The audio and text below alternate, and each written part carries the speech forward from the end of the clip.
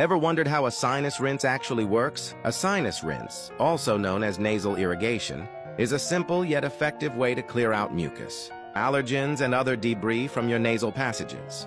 It involves flushing the nasal cavity with a saline solution, usually made of sterile water, mixed with salt and sometimes baking soda. When you gently squeeze or pour the solution into one nostril, it flows through the nasal passages and exits out the other nostril, carrying with it dust, pollen, mucus, and bacteria.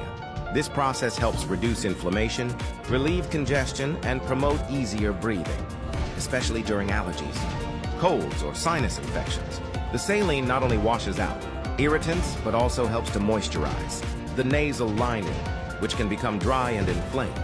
For people who suffer from chronic sinus issues, doing a sinus rinse regularly can significantly reduce symptoms and reliance on medications. It's safe, drug-free, and when done correctly with sterile materials, can be a powerful tool in maintaining sinus health.